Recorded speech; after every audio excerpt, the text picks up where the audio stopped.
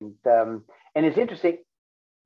What's interesting is, of course, as an editor, we also saw, a swell of exactly those activities, where we saw a swell of papers coming through, and people were more productive writing, writing up their data, and then it changed.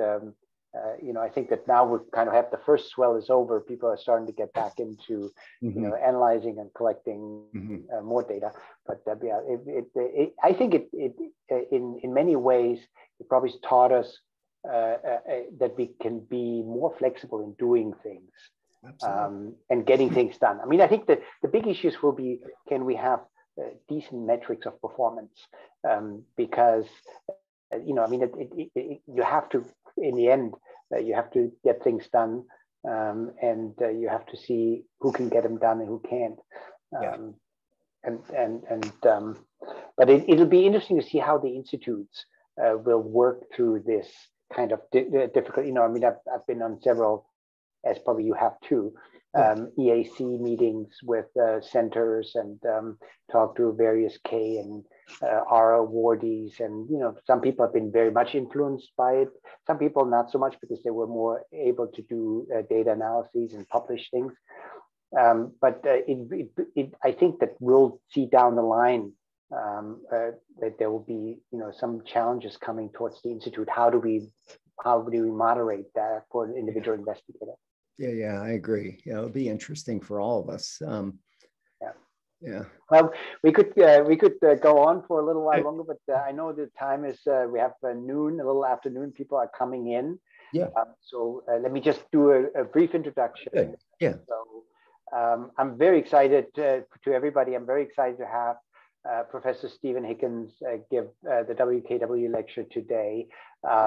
As you can see on the title slide, he's the director of the Vermont Center on Behavior and Health. And he's also a Virginia H. Donaldson Professor of Translational Science in the Department of Psychiatry and Psychological Science at the University of Vermont. And just going a little bit back in time, so Steve got his BA in Shippensburg University in Pennsylvania, and then later on, actually an MA, moved to the University of Kansas in Lawrence, Kansas, where he got his MA and then his PhD. He did his postdoc at Johns Hopkins, and then moved on from Johns Hopkins briefly at NIDA, but then to Vermont, and has been in Vermont for quite some time, and has really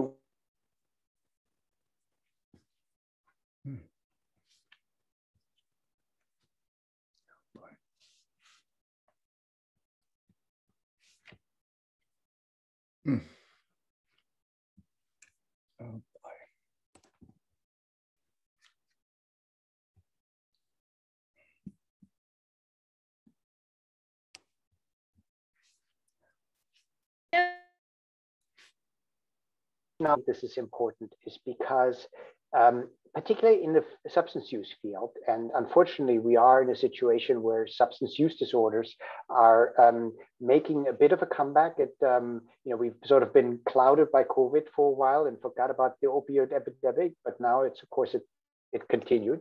And in fact, it's probably gotten a little bit worse. And now we have another substance to deal with, which is the resurgence of methamphetamine. But for both of these disorders, we know that interventions are very tough and are fraught with the problem of relapse and recurrence. And what's interesting is that contingency management is actually potentially one of those interventions that could have a really changing impact in the field. I couldn't think of a better person than to present to us today than Steve. He's been working on this for many years. He's been very productive. In fact, I just want to, even though it's not, can't officially talk about it, but unofficially I will talk about it. He has a wonderful meta-analysis and review coming up in JAMA Psychiatry that will really show the efficacy of contingency management. I'm sure he's presenting some of the data today. But Steve, I'm super excited to have you present to the group. I think that there are enormous opportunities now for contingency management, because when it first was implemented, which is a while back, we didn't have the technology that we now have available. Right. And I do think that this it could be a game changer. So thank you for making the time, and thank you for meeting with the trainees and the faculty. And I'm very much looking forward to your talk. Thank you, Steve. Thank you, Mark, for that generous introduction. And to LIBR, it's really an honor and a pleasure. So you see my title slide, Changing Drug Use and Other Health-Related Behavior in Adults with Contingency Management.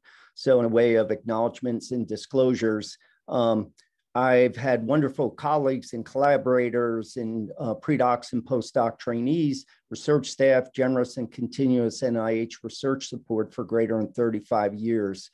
Without that support, I would not be able to do or couldn't have done the research I'm going to share today. And then I have nothing to declare in the way of conflicts of interest.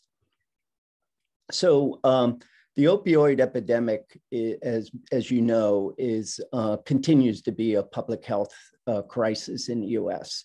And the compounding overall risk from opioid use disorder, it's often accompanied by a cascade of risky behaviors and especially other substance use.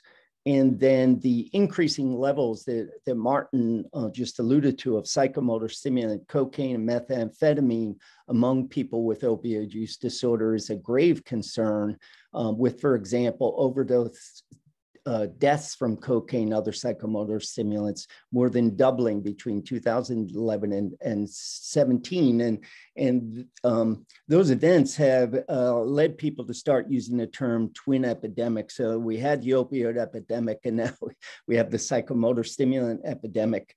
And unfortunately, the medications that effectively treat opioid use disorder, not effective for psychomotor stimulant use disorder. And we don't have any medication for psychomotor stimulant use disorder. So what that created a situation where guidance on how you should approach psychosocial interventions is typically that they recommend use a psychosocial intervention, but they don't give any guidance on which psychosocial intervention you should use.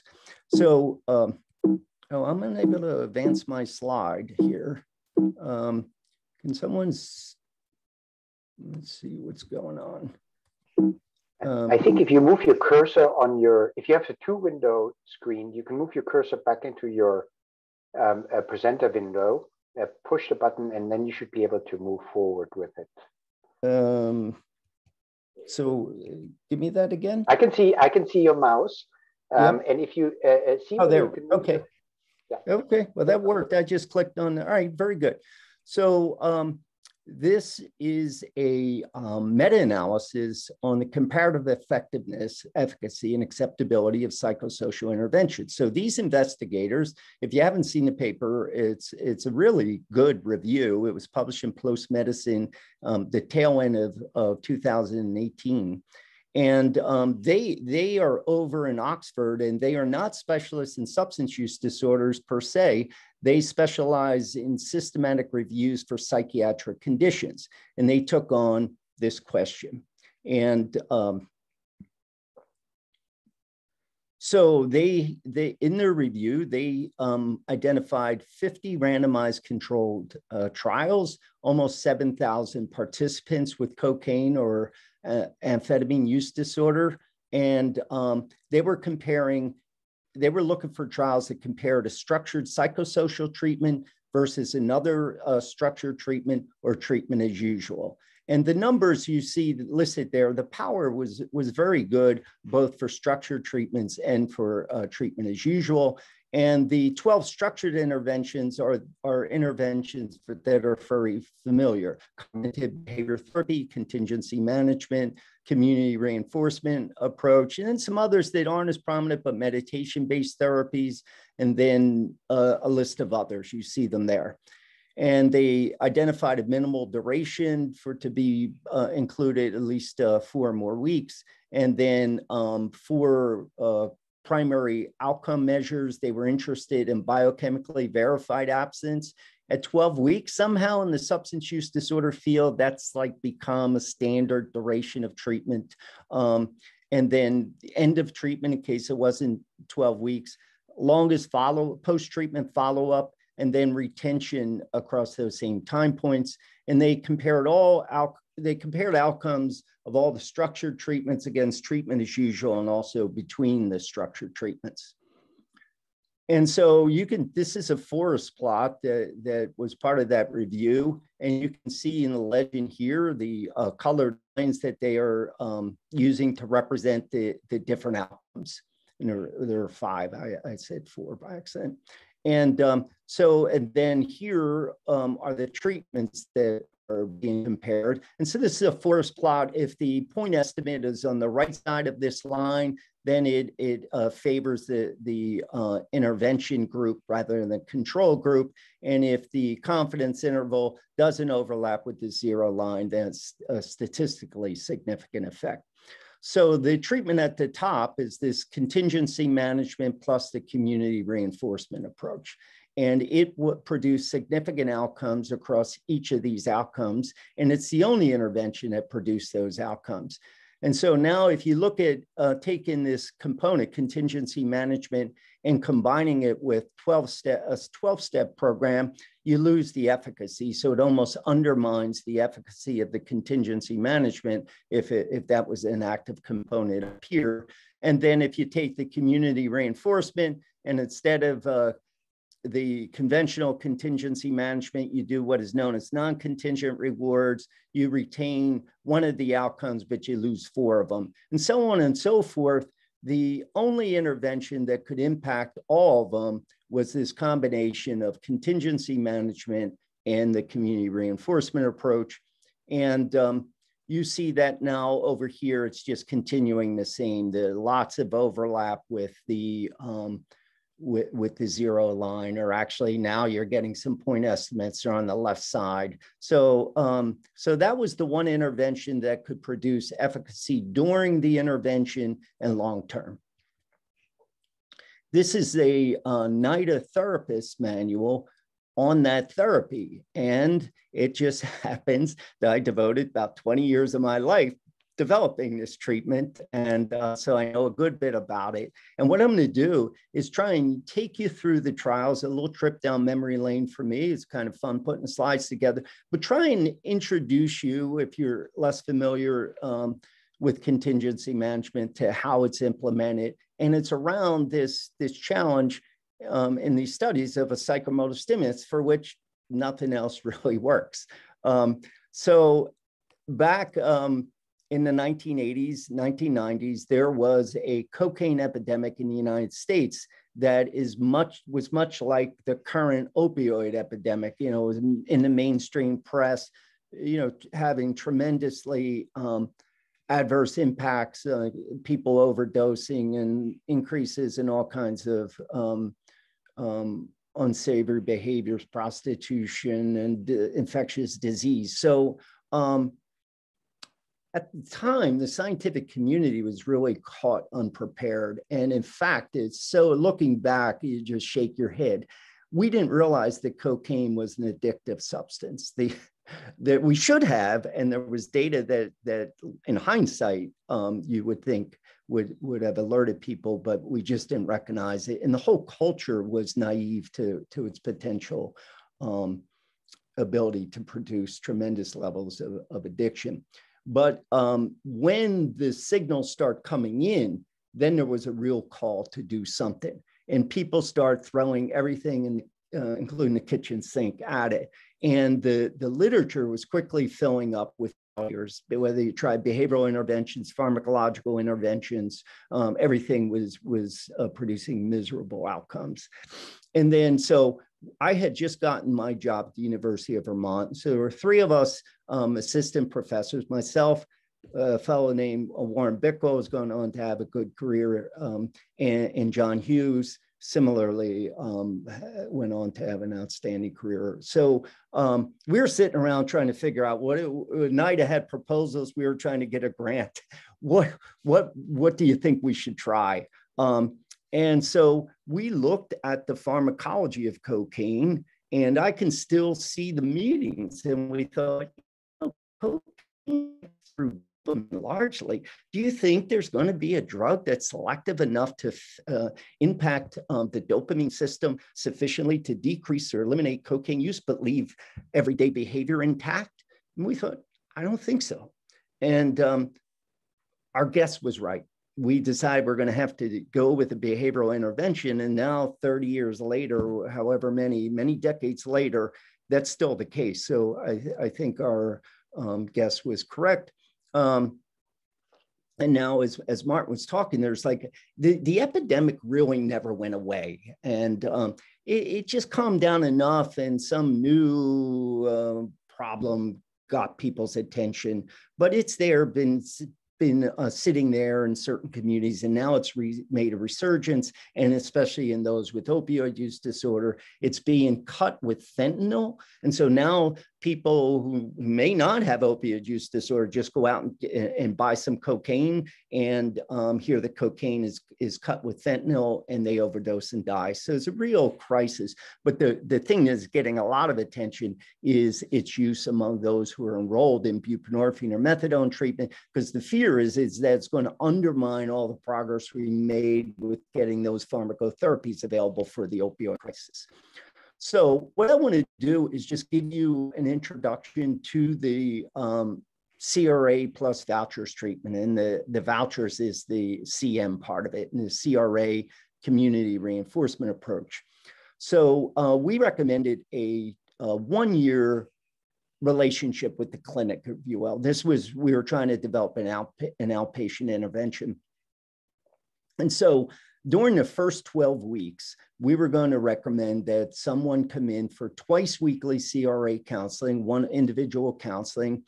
And they were focusing on how to derive naturalistic sources of reinforcement from the community for healthy lifestyle choices. And then we were going to do thrice weekly, 3 times Monday, Wednesday, and Friday, urine toxicology testing, because we wanted to be able to detect any cocaine use that went on. And with that amount of testing, you should be able to do that. And then we came up with this voucher-based contingency management intervention. And I'm going to go into more detail about the CRA counseling and the voucher-based CM. But our rationale was that initially, we want to be able to engage these individuals in treatment. And we thought offering an intervention like voucher-based contingency management could keep them initially engaged in treatment while we could do the more difficult work of counseling them around lifestyle changes that would allow them to have a more meaningful life and hopefully have that compete with the allure of cocaine. And then in the second 12 weeks, we would start decreasing the intensity of treatment. So we cut the counseling down to once weekly. We would discontinue the voucher program, but we didn't want to stop any form of contingency management. So if we took a urine and someone gave us a negative urine, they would get a $1 lottery ticket. And then after 24 weeks or 6 months, we went to what we referred to as an aftercare, as a very informal kind of loose check-in, but on monthly, if the therapist could reach the person just to see how they were doing. So if there were flare-ups with cocaine again, we could try and assist the person in putting out the fire. So now this voucher program, the contingency management, what we did is cocaine negative specimens earn these points that were recorded on vouchers. And again, it's kind of fun to picture these 3 assistant professors kind of making it up as we went. So they would, but informed by what we knew. We were trained as behavioral pharmacologists, and there was preclinical and clinical lab studies around this kind of thing that gave us ideas. So they were worth $0.25 each, and so they would get 10 points the first time they were negative, low value of $2.50. But the value escalated with each consecutive cocaine negative test. So what we were trying to do there is we're trying to differentially reinforce continuous periods of cocaine abstinence, because thinking that's really the target of addiction treatment, is to try and if the optimal success would be that they would have quit using drugs for the rest of their life. And then if they could, in an outpatient setting, these are all cocaine dependent or cocaine use disorder people, if they could go 1 week in an outpatient setting without using cocaine, we wanted to make a big deal of it. So we would give them a $10 voucher bonus. And then a little catch is that if they were cocaine positive or they just blew us off for a scheduled test, then the value of the incentive would get set back to that initial $2.50 value. And what we wanted to do is just give them an immediate material loss. So if they bump into an old friend that they use cocaine with or not, just give them some reason to stop and not reflexively just engage in cocaine use. And then if they did get reset, we wanted to give them an incentive to keep trying. So if they got 5 consecutive negative tests, then they would be returned to where the vouchers were prior to the reset. And overall, they could earn $997.50 across the 12-week voucher program if they were always clean and if they always came for their tests and they were always clean when we tested them for cocaine, very specific to cocaine. Now, I want to quickly say that when we first mentioned that value to people in preliminary discussions around a grant, we were laughed at that someone who's losing their families and whatnot over cocaine is going to abstain for $997.50 across a 12-week period. But then when we got the data I'm going to share with you, it flipped and the other side, like who is ever going to pay that much to get people not to abstain from cocaine use? So yeah, either way, you kind of get it. Now the CRA. So here again, we're thinking about when that voucher program is discontinued, what is going to sustain the abstinence? And if you think as a behavioral pharmacologist thinks about these things, there's going to have to be some sort of natural source of reinforcement for that same kind of behavior or lifestyle, the healthier drug-free lifestyle. So we did these 5 general things. We give them skills training to how you avoid antecedents of cocaine, how to find alternatives to the positive consequences of cocaine use. And there are many. They don't use these drugs for no reason. But then also to make explicit the negative consequences that they've experienced. So, they were arrested, they had this bad thing, they had that bad thing, they end up in the ER with having cardiac problem. Just make lists, for example, and put them on your refrigerator. So just different skills that you can develop to help you with these things. And then we spent a lot of time and we used the voucher program to support cost around developing new drug-free recreational and social activities. And the concept here, again, in behavioral pharmacology, is there have to be alternative non-drug reinforcers that are going to sustain this new behavior set that you're trying to promote. If someone was unemployed, or had jobs, the increased risk of cocaine use, very common, bartenders, hairdresser, nothing against those trades, but there's often associated with cocaine use in our experience. We did an evidence-based intervention on how you help people who are chronically unemployed get a job. It's known as Job Club. It's in the literature. Then patients with romantic partners who are not drug abusers, we offered reciprocal relationship counseling, and there we're trying to strengthen just naturalistic sources of reinforcement. Many of us are familiar with all these, job that you can't go out and party because you got to go to work tomorrow. You want to be available and enjoy time with your spouse. And then those who had alcohol use disorder, which is the majority of our people, or at least of the patients we treated, or at least they were using alcohol socially, we offered disulfiram therapy. And I'm not going to have anything more to say about it other than this. Disulfiram therapy is a medication that interferes with metabolism of alcohol. And if you can get adherence with the medication regimen, which we could get as part of the regular attendance at the clinic, then you can decrease drinking. And in our hands, we had evidence that decreasing the disulfiram therapy also decreased cocaine use in that population. All right. So the first study we did was the first fully randomized control trial we did is this paper right here, 1993 in American Journal of Psychiatry. And what we were doing is just taking this treatment I just described to you, and we were comparing it to what's already available in our communities and many communities throughout the US at that time, and I think still at this time, what might be called standard drug abuse counseling.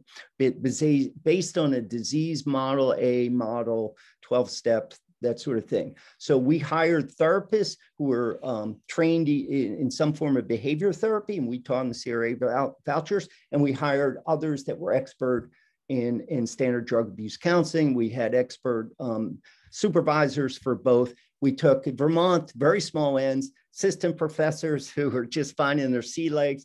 We had 38 cocaine-dependent subjects. We randomized them to these two treatments, the treatment package, the CRA plus vouchers, or this standard care, and the 6 months of treatment, 6 months of follow-up. These are the results. This is right out of the publication. And so what we're showing here are the percent of subjects who received the behavioral, the CRA vouchers, or standard, who were cocaine absent during these consecutive 24 weeks of treatment. And so what you are seeing here, they started out very similar. And then these open symbols is what you were seeing in the literature. You know, people either stop coming to therapy or they resume cocaine and they fail miserably. This was an exception. And so we didn't know how much of an exception until we took it to our first conference, which was a session on treating cocaine dependence at the College on Problems of Drug Dependence. And this was just stood out like a sore thumb. And so you would think maybe like there would be positive excitement that, hey, we have a breakthrough. Well, they got that this was unusual, but there were a lot of criticism. And let me just see, this is not the slide I thought I'd be going to. Okay, so anyhow, we go on to another trial now. We want to start, you know, it's a treatment package. We want to start parsing the treatment. So one of the questions in that CPDD, there was a criticism that I want to get to, and that is the only reason you can get that outcome is because you're doing it in Vermont and they aren't real addicts. And I'll show you a study we did on that.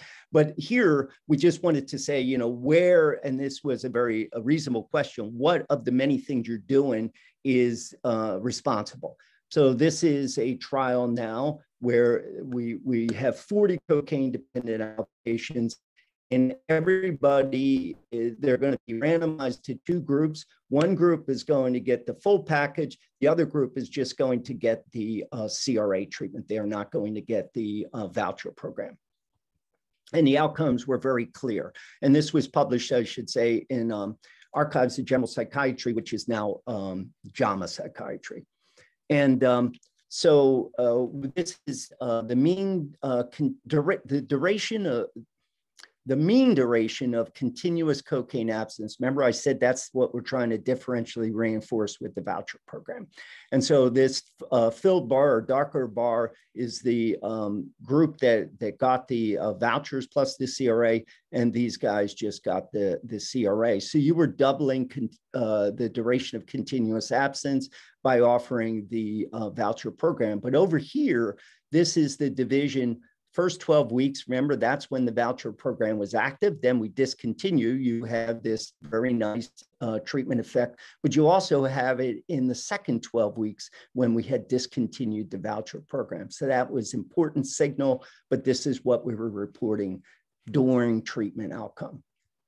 All right.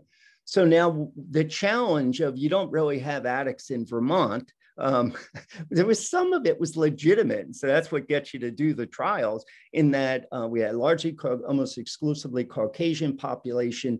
And at this time, crack cocaine was on the scene, but in Vermont, they were still using largely powder cocaine, and many of our people were using intranasally.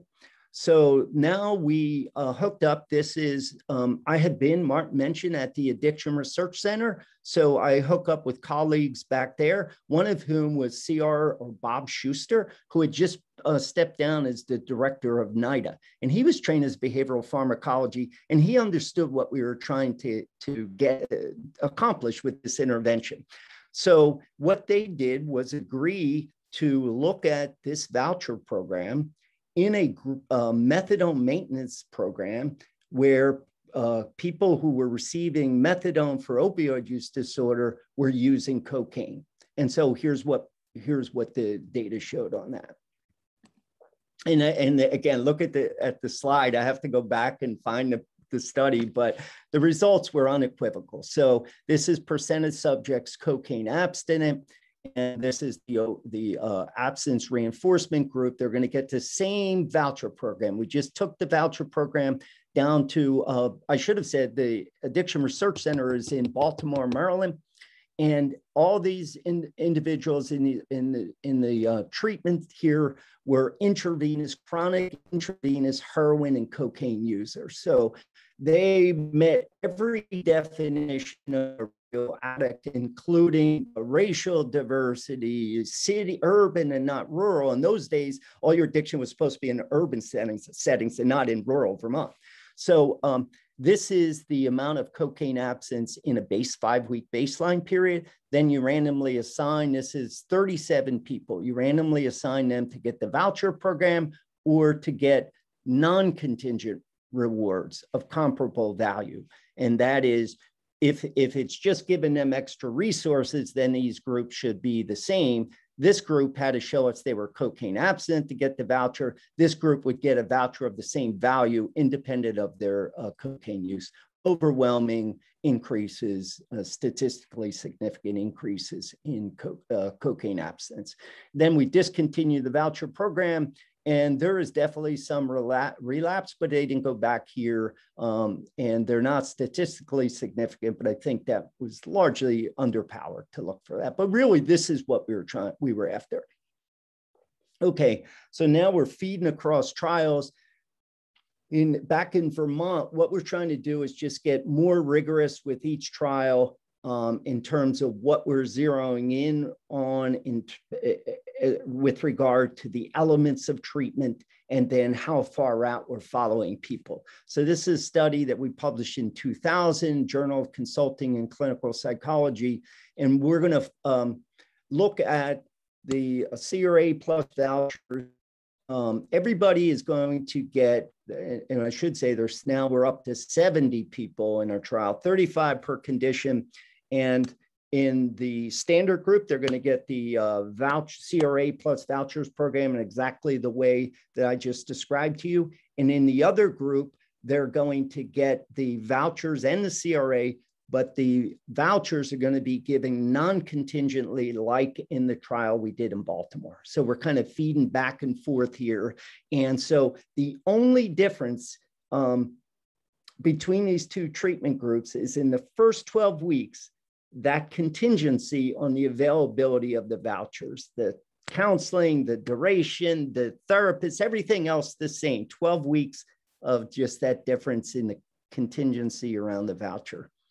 And this are the outcomes. Again, we're looking at percent of participants, and the dark bars represent the group that's getting the vouchers contingent on showing us they haven't used cocaine. And then the open bars, they're getting the CRA vouchers, but the vouchers can be earned independent of their urine tox results. And these are different durations of continuous cocaine absence. So whatever duration we looked at, getting them contingent on abstinence was very important to the amount of abstinence you got. It reinforced the act of abstaining from cocaine use. All right. And then this is where we're now expanding out how long we follow the people. So we follow them out to 18 months after coming into the clinic, and or 12 months after the end of the 24-week treatment. And every time, this is point prevalence absence, which means that you have to tell us you haven't used cocaine in the past 30 days and give us a cocaine negative urine tox result. And every time you look, out through 18 months, the group that got the incentives contingent on abstinence are doing better. And so it's kind of a little mind-boggling. And this is just looking at continuous cocaine abstinence throughout the follow-up period. But just that contingency difference in the first 12 weeks is having this impact. All right. So now, when we would do these trials, we would look at what predicts who's going to do well longer term. And when you looked, it was overwhelmingly that duration of continuous abstinence you got during the treatment period. So, when you think of that, you can dismiss it pretty quickly in that, well, of course, people who are going to do well longer term are going to do well shorter term. And that's like a no-brainer. But what we wanted to do here is, can you experimentally create different amounts of continuous abstinence and get that same outcome? So we're going to take people, and I believe in this trial, it's 100 people, and we're going to randomize them to the CRA plus voucher treatment. And now everybody is going to get contingent vouchers, but one group is going to get the vouchers at a value that's twice our usual amount, and the other group is going to get value vouchers at half our usual amount. So now we're up to everybody essentially gets the same treatment. The only thing we're manipulating is the value of the incentive. Oh yeah, so I didn't realize I had gone into all this. So this is just the same, I just told you this. And then we're going to follow them out for 2 years. So the first thing, can you get the difference during treatment that we're looking to create experimentally? Random assignment, these are the same people conceptually in the two groups, not identically. I mean, not really the same people, but the same characteristics. And so we get the significant difference in the duration of continuous absence we're looking for. And then when you look at it, point prevalence absence across a 2-year period, every time you look at them, the group that's getting the higher voucher amount, but the greater duration of continuous absence during the treatment period is doing better. So I don't think it's just a case of like people who do well early do well later, but that giving them conditions under which they can experience a period of continuous abstinence from this drug that's ruining their lives has important prognostic implications. Okay, so we have, we were very interested in, there's a whole, as Martin could share, there's a whole bunch of stuff that goes along with, scientists are people, and there's a lot of competition and, disparaging of different treatment approaches and whatnot. So it is a lot of fun. So we would do review papers every couple of years to just see how this is developing. So the first one, we did 3 over 24 years that are already out. And I'm not going to show results from the most recent one because I had the associate editor and we're sworn to secrecy. So I follow orders very well, Martin, and I'm not going to show it. But I'm going to show you these results, and I think they're interesting. So the first one was in 2006, and that was a meta-analysis. And in 2011, I did a book chapter, and we, followed the people further, followed the studies. We're looking at controlled studies on the voucher intervention or related interventions that are published in peer-reviewed journals so we can see how this intervention is developed. And then in the most recent was 2016, and that carried us out from 1991, which is the first controlled study, but not fully randomized, where we compared, it was like that first study I talked to you about, but the first couple people were assigned to the new treatment as pilot participants. We saw they were doing well, then everybody else was randomized. So we used that as the starting place, and then we would continue to follow in each review further out. So in that Davis et al. Out through 2014, 24 years, 176 controlled studies reported in peer-reviewed journals. 151 of them, 86% reported statistically significant treatment effects favoring the voucher-based or some variation, and we could talk about that, but essentially monetary-based contingency management for absence. And now I'll give you a little bit more information, but I just have to share this because I find it's a striking statistic. All right, so move this now. All right, so now another forest plot. And this is from that first meta-analysis, the LIBR in 2006. So we looked at different types of drugs or classes of drug. And the forest plot, remember I said if it's on the right side, it favors the intervention. So it's the right side is favoring contingency management. If it overlaps with the zero line, then it's not statistically significant. So essentially all the drug classes that were looked at, you were getting statistically significant effects. And this only one that overlapped with the zero line was alcohol. It was because at that time there was only a single study and it had variability associated with bigger confidence intervals because only a single estimate. But even I think this year was, there is a report in JAMA Psychiatry on an efficacious CM intervention with indigenous populations, American Indian and Native Alaskan Natives.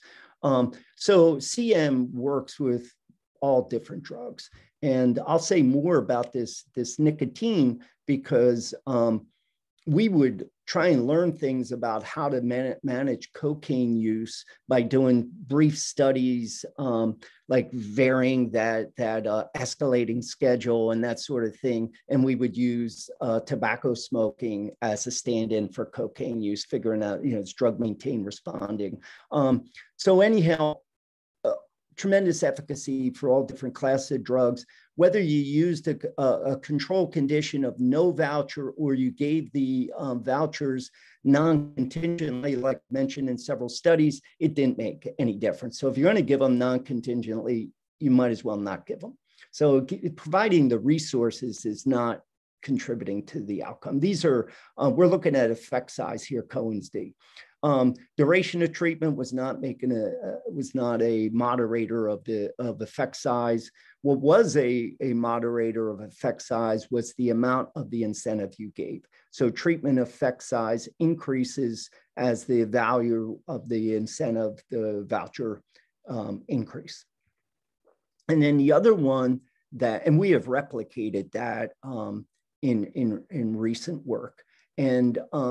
And then the other one that mattered, the only other one mattered, was whether you gave the reinforcement within 24 hours after documenting abstinence, or you gave it at a more delayed time. So you get larger effect size if you deliver the reward close to documentation that the people have not used drugs.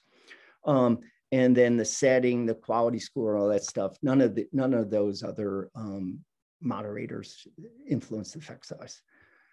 All right, so now I showed you to get long-term cocaine abstinence with this treatment, but there's kind of a mantra about this kind of work where, evidence isn't sufficient. People will keep leveling the same criticism. So I try to think like, are there problems where even if it only worked when the incentives were in place, that it would be worthwhile? So there is a problem. I know some of you may be very familiar and others may be less so, but smoking during pregnancy continues to be a huge US public health problem.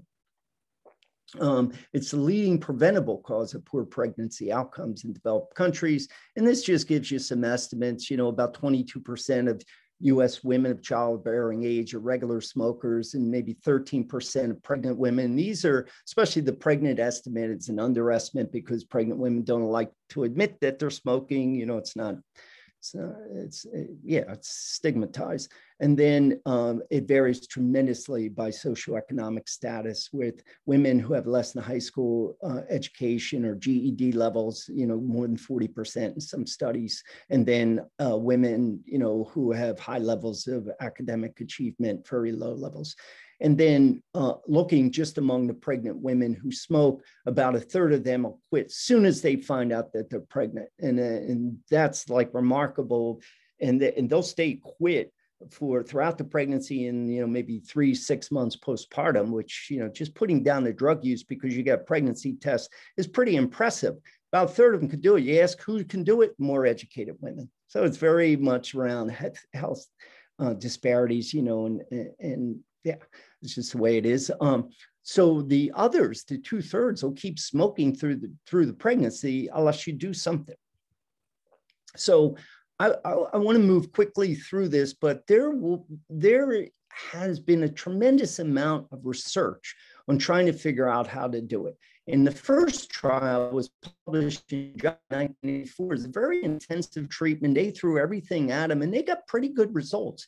But almost all the studies thereafter were interventions you could do when they were coming in for obstetrical care, brief, pretty low intensity.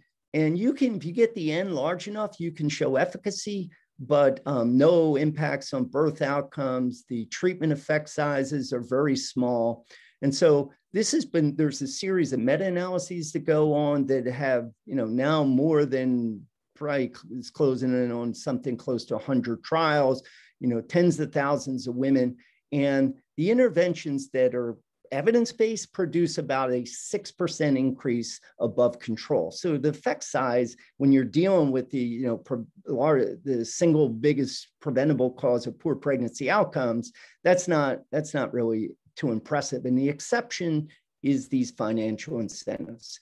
Instead of 6%, you increase up to about 24% above the control condition. So still not the majority of women, but a heck of a lot better than what they get. And this is a Cochrane forest plot of studies. This was the first one I did in 2004. Sarah Heil had done a postdoc with me at the time. She published a trial in 2008. Long and short of it is, if you look down here at the meta, you can increase the odds that a woman would have quit by late pregnancy almost 4-fold by offering a variation of that incentive program that I told you about with the cocaine. So we just moved to this population. Okay, other populations you can impact. So if you know about opioid use disorder, you know that there's a huge problem during this epidemic with neonatal abstinence syndrome. So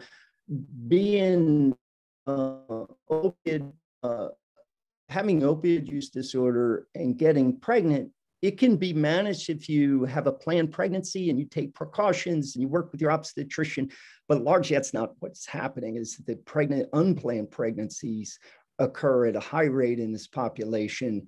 And so Sarah Heil looked to see, is there something we could do about that? This is grant-funded work from NIDA.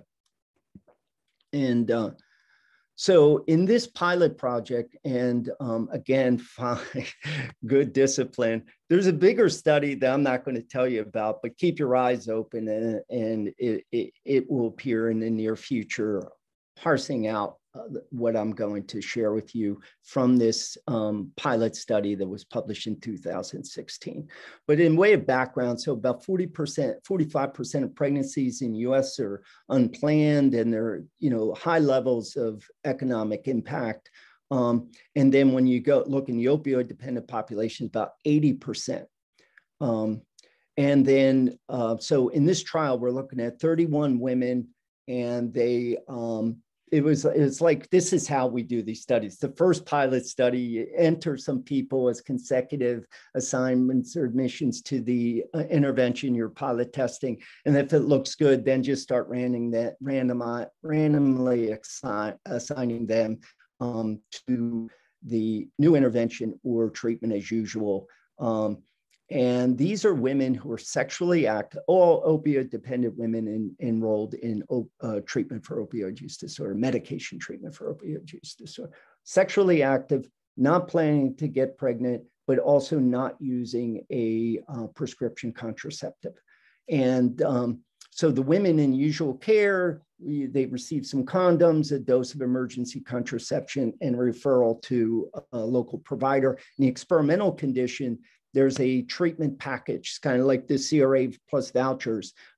So there's a World Health Organization intervention where you offer the contraceptive immediately available, like offer to initiate the contraceptive at the time the woman presents for treatment. So the woman could come into the clinic, we give, talk to them about being study. If they're interested in it, they could get an IUD or whatever prescription contraceptive they were interested in on site, right next door to the opioid use disorder clinic.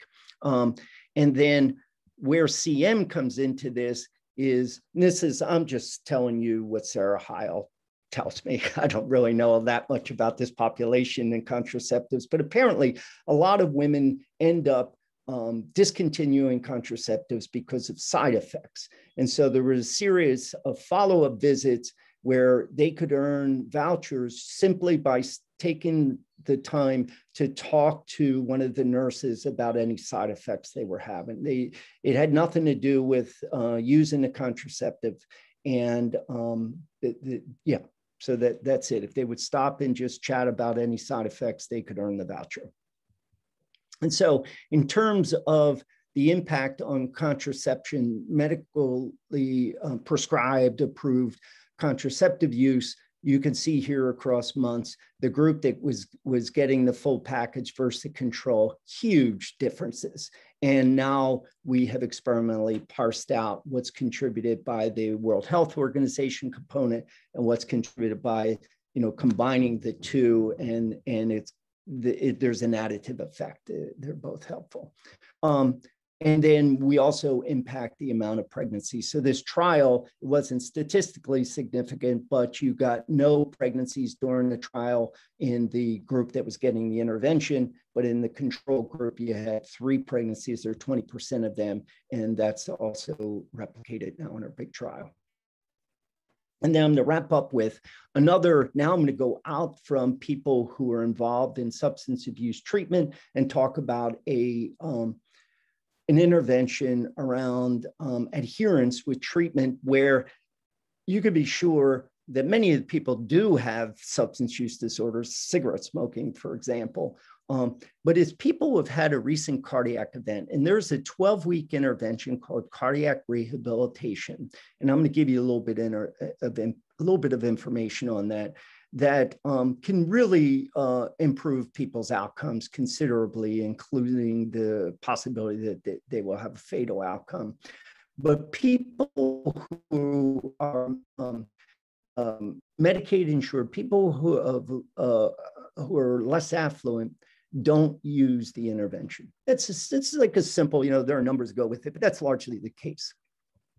All right, so it's a structured treatment, 12 weeks, thrice weekly attendance at cardiac rehab, where they get supervised exercise and counseling around risk factor control. So the arrangement you can see is almost identical to that first 12 weeks of the cocaine treatment, right? So we can just impose the same incentive program, essentially. And so what we're comparing here is just standard cardiac rehab or cardiac rehab with an incentive program for completing your sessions. It's 36 sessions across the 12-week period.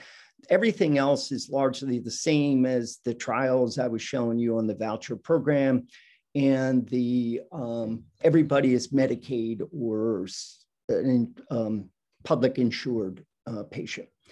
And so this graph just shows the percentage of participants, the blue line are the incentivized participants, these are the usual care, who completed the recommended 36 weeks. And you can double completion of cardiac rehab by offering these financial incentives. And so that 12-week incentive that 12-week intervention, when they follow it out, decreases the chances of rehospitalization and dying in the first 3 years. All right, so just to wrap up, I think there's overwhelming empirical evidence supporting the efficacy of CM for increasing abstinence from psychomotor stimulants and a wide range of other drugs. it also extends what I was just trying to show you with the contraception, but we're still with opiate-dependent women there, but now with cardiac rehab, it extends to other types of substance abuse, other types of problems among the substance abusing population, and other medical conditions. One thing that's important is if you're going to use CM, have a plan for how behavior change will be sustained after CM discontinuation. And I think that's one of the biggest gaps and maybe one of the biggest failures of a lot of people that were in all those studies I told you about. Once their only interest a lot of times was showing that they could get control of the drug use during the treatment period. And in terms of where I'd like to see all this go, I think increasing accessibility to CM, as now it was recommended in the first of the Biden-Harris that newly released 7-year drug policy priorities. And right now, we could talk a little bit more about it in the QA, but there's a big holdup in that the Inspector General in the CMS office, that's the Centers for Medicare and Medicaid, don't want Medicaid funds used for contingency management. So it's a problem. But Biden, so all the way at the level of the Oval Office, people are pushing back against that because of the kind of evidence I share with you today. And so I think following those recommendations I'm making here is a good thing, and it's well supported by the scientific evidence. So thanks for listening, and happy to field any questions. Thank you, Stephen. That was fantastic. Really thorough, and the scope was quite impressive. If people have questions, I'm going to start with a question. But if people have questions, if they can raise their hand, then I can call them out, or they can type it into the chat box if they would prefer to do that. So either would be fine. Steve, let me ask you a question, because and in some ways that the bullet before the last kind of almost raised the issue. As you had said, evidence for contingency management, to which you have contributed from the beginning, has been really quite consistent, and yet the uptake has been reluctant beyond the research environment, to say at best. What do you see as ways of making it easier? Because let me just give you an example. So even within the health system, if you were to provide it, you have to have somewhere the means of providing the means, or providing So what are your ideas around that to make that so that it can actually be delivered in, so people don't have to kind of reinvent it one by one? No, great question. And actually, in some of my other presentations have a bullet on that. But what we need is a transparent system, so that the bookkeeping is very easily audited and everything is done just that. And then we need to take the burden off of community clinics for how you implement an intervention like that, like this. And because, I think depending on the type of training you have, it can be a no-brainer how you would do this, or completely a head scratcher. And I think in a lot of community clinics for substance use disorder, or even in medical clinics, some people are trained, especially in medical clinics, to do these kinds of psychological interventions. So I think having services, and they've evolved, where they will do the intervention for you, essentially. And I think that would help a lot. There's some philosophical pushback, but a lot of that has dissipated over time, and especially in periods of crisis like we're in now, where people are overdosing at high rates. And so clinicians are, familiar, some of their patients. I don't think there's as much of philosophical pushback, but I think knowing how to, whether you could be reimbursed, the funding for it, the expertise, I think. And the careful bookkeeping with the a method that would be stand up against audit. And I think those are very manageable challenges, but those are current challenges. Robin. Unmute. So I was curious. So my Zoom messed up at the beginning of the talk, and I wasn't sure the vouchers. What were they able to use the vouchers for? Because it wasn't just cash. What was the? Oh yeah. I should have said more about that. So they could use them for retail items in the community with some constraints, like they can't buy firearms, they can't buy alcohol or cigarettes. But more than that, we tried to use them to support the lifestyle changes that we were promoting with the CRA. And so the CRA therapist had those incentives of, assuming the person is abstaining from cocaine use, they would counsel the patient around, how they might use those incentives. And some common things were, how about taking your family out for, I don't know, it could be to McDonald's, it could be something just, but to build the family cohesion. How about a gym membership? How about some fishing equipment? Those kinds of things were just common, but you're trying to teach them, you're trying to help them use the incentives to build a social network that's healthy and doesn't have substance use involved. And then these recreational activities that can compete with what they used to do on a Friday evening or a Saturday afternoon and that sort of thing. And that's a very real thing for these patients. A lot of them, I was saying to someone earlier today, you think of it as rehabilitation. For a lot of times it's habilitation. They were introduced to substances early in school and they only know how to party. And like the idea, a great story is Alan Budney was postdoc. He's now gone on to be a very prominent, he was my first postdoc with this. So we're trying to encourage the person like, we go out and for hiking. And this is a guy who grew up in New York City and was living in Vermont. And he couldn't get over the idea it's supposed to be fun to go out and look at trees. So he says, I'm going to ask Dr. Budney. Dr. Budney does it, I'll try it. Hey, Dr. Budney, do you go look at trees? But that's like, it's just the ideas that of course, you help them. The CRA therapist would go for a hike with them and just introduce them to these unfamiliar sources of positive reinforcement.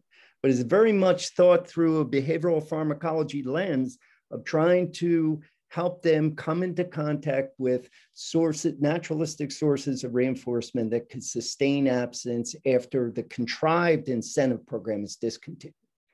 I think that's wonderful. I do see, like, in terms of, thinking about Martin's question in terms of implementation, it does seem like that piece of giving them the reinforcement, but in a way that they can't just go spend it on anything and everything, and that it's counseled through and that it's well thought out in terms of where that money is then going I think is a crucial part, but potentially also a piece that's harder to think through in terms of, it's not just putting money on their card, or something that they can take wherever.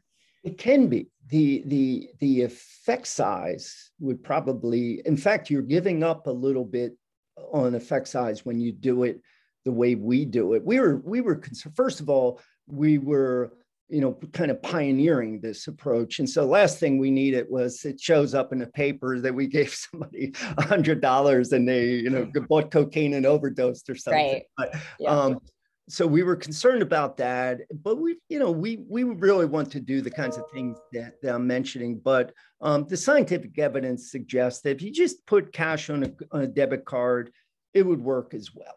And you give up a little bit because you constrain what they can exchange, the money. Like cash can be exchanged for almost anything, where when you're talking about the things I'm doing now, you're constraining that. So economically, you're going to give up a little bit there. And clinics going to have to make up their own minds how they want to do it. But in terms of getting control over drug use during the treatment period, they're both effective.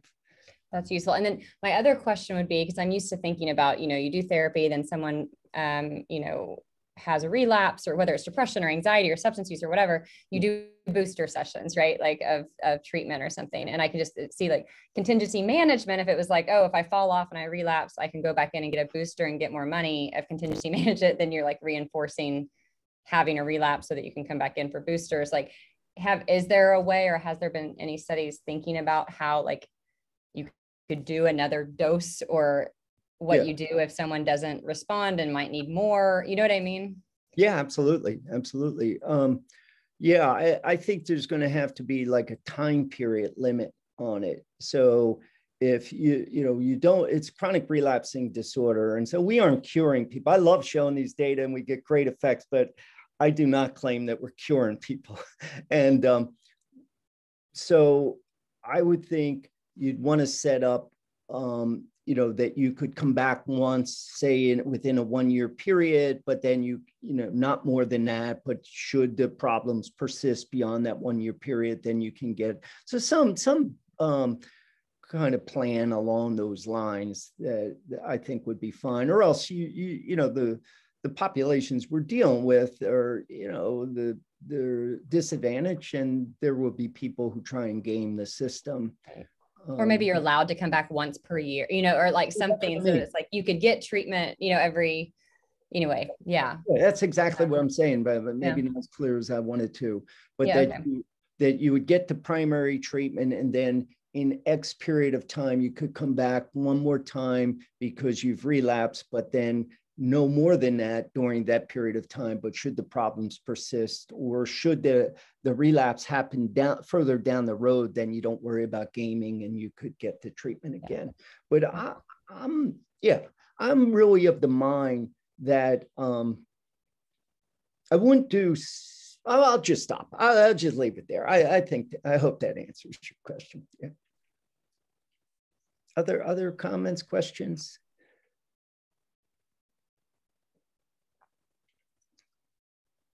I think the situation we have right now with this being so underutilized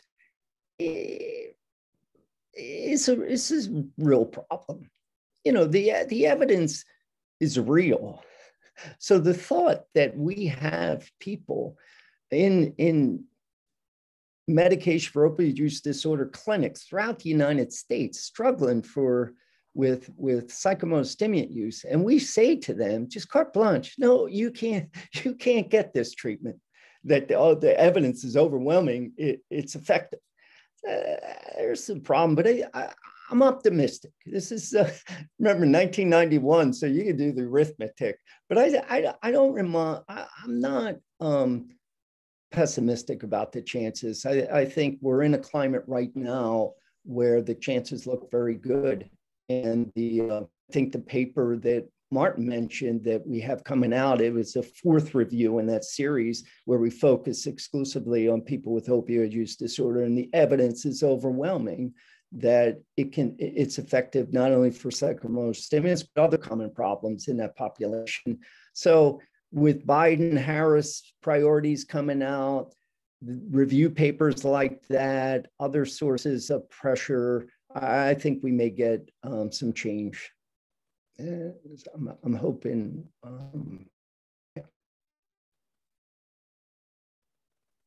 I have a question. Please.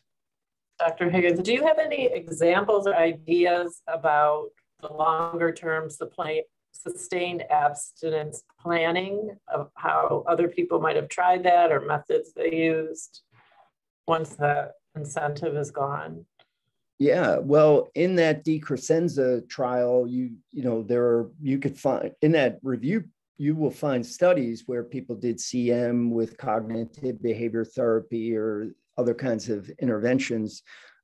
So I'd encourage you to look there. But there's a whole lot that went on behind the scenes with this, where NIDA, for back when Alan Leshner was the director, really tried to get people in community clinics to use this CRA plus vouchers intervention. And they weren't ready for it. And they were, oh, no, we don't want to use this. You got to give us something else. There was nothing else.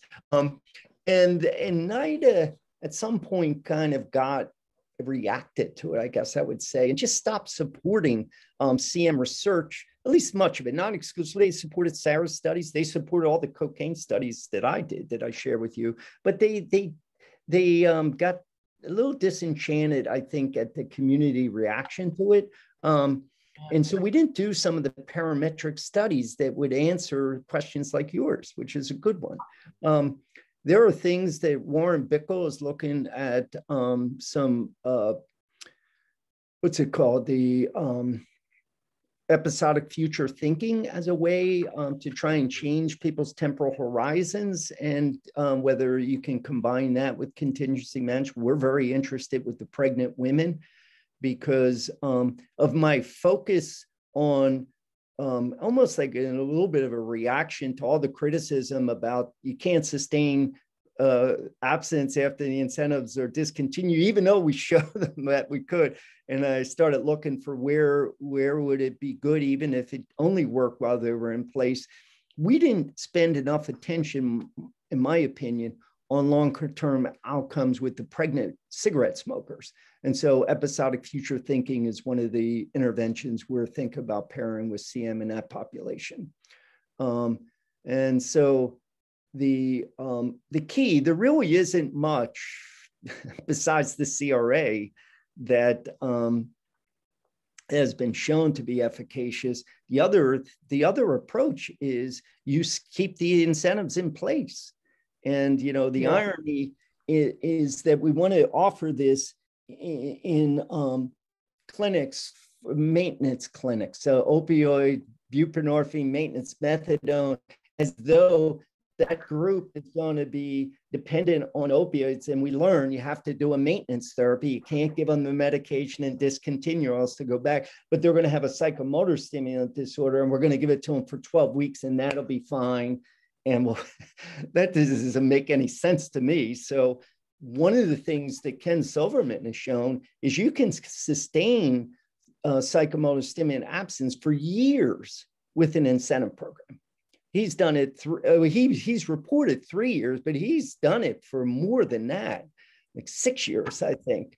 And what he developed is what they call what he calls therapeutic workplace, where they earn entry into a workplace, a vocational training program, by showing that they haven't used cocaine, but then they can earn vouchers in the program for doing vocational training or actually jobs. And for a while, Ken had a business going where he would do, I can't remember really the task, but he would contract with companies to do tasks for them, and he would hire his graduates to do the task, and then they would have a paycheck coming in, but the contingent, in order to stay enrolled, they had to continue abstaining from cocaine use.